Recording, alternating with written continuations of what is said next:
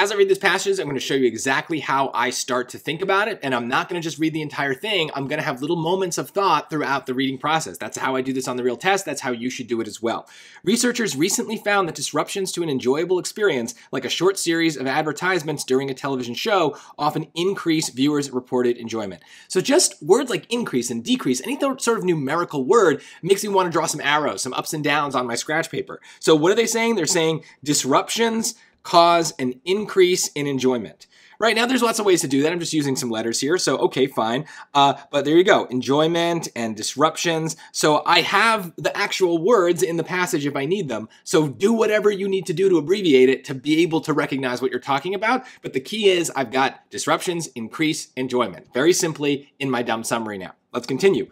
Suspecting that disruptions to an unpleasant experience would have the opposite effect. So new effect, right? So there's a different thing here. Here we're saying that disruptions would decrease enjoyment. And we can start to be like, okay, let's add a little bit more, right? They were talking about a pleasant experience here. Here they're talking about a bad experience, right? So this is the benefit of using the scratch paper as opposed to the annotations in the Blue Book app, is you can draw smiley faces, you can do whatever you want, and it's much easier to just like be flexible than it is on typing on a computer and a keyboard.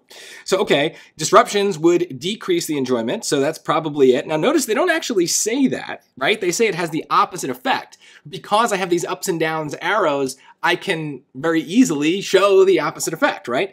The researchers had participants listen to construction noise for 30 minutes and anticipated that those whose listening experience was frequently interrupted with short breaks of silence would thus lose enjoyment, right? I can see where this is going because they're basically just summarizing or putting into better words, I guess, my own summary. So let's see. A, find the disruptions more irritating as time went on. That seems good. Let's continue. Rate the listening experience as more negative, that seems good, than those whose listening experience was uninterrupted. So we got two choices that might work. That's okay. No need to panic. We'll keep going. Rate the experience of listening to construction noise as lasting for less time than it actually lasted. Well, there might be a version of that choice where you can kind of like tell the story and be like, okay, if it lasted for less time, then that's because I perceived the enjoyment and the enjoyment affected how I perceived the experience and the passage of time.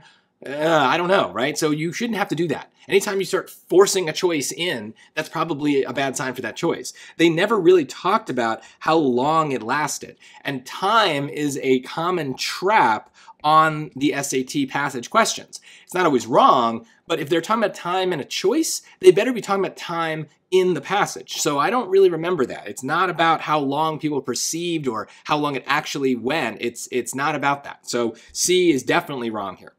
D, perceive the volume of the construction noise as growing softer over time. That I think is more obviously wrong. There's no common trap about volume on the SAT, but it's a case where we're bringing up something that just wasn't mentioned. So not a good sign. Now here, if we were just listening to what I said and you understand how SAT traps work, the answer is obvious. It's very clearly B. Because what does choice A do?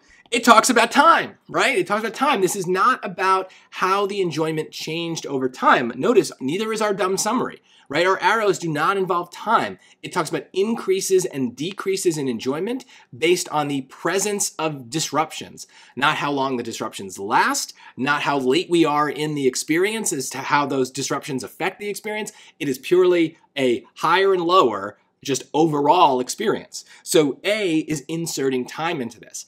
I also don't love that irritating is a more specific word, right? That's a stronger word than the very weak word negative here, right? There's lots of ways for an experience to be negative versus there's only, irritating is more specific, right? It's a version of negative, but it's not the only version. So that worries me. It's not as bad as the time thing in A, but it worries me.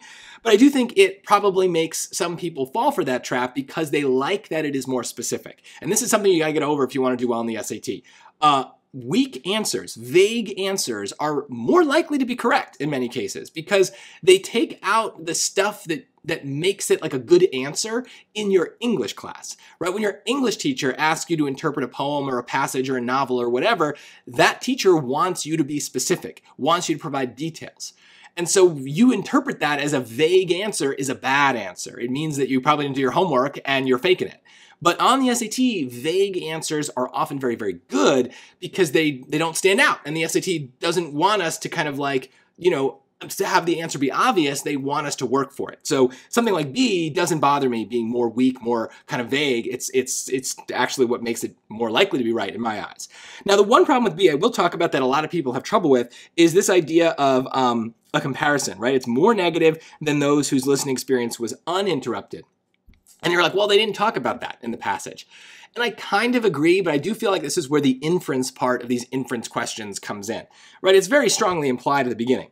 Researchers recently found that disruptions to an enjoyable experience, like a short series of advertisements during a television show, often increase viewers' reported enjoyment.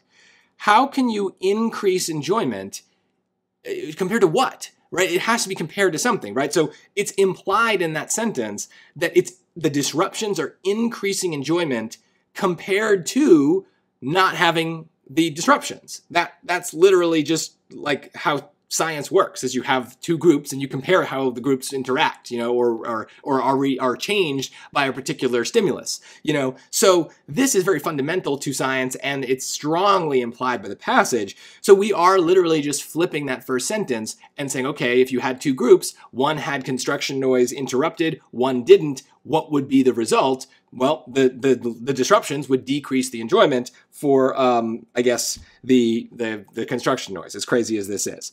So I don't know if this is even true. I don't care. But it's a great example of how taking the idea and simplifying it very quickly can turn it into a much easier rest of the passage, right? Because once they told me to do the opposite effect, I was able to literally just flip an arrow around. So these ups and downs are very, very good for us. And I notice very quickly when I'm reading a passage that's going to involve that scratch paper strategy, because it usually involves words like increase or decrease or some sort of numerical word. So look out for that. And as soon as you see it, grab your paper and pencil and start doing it old school. Write it down.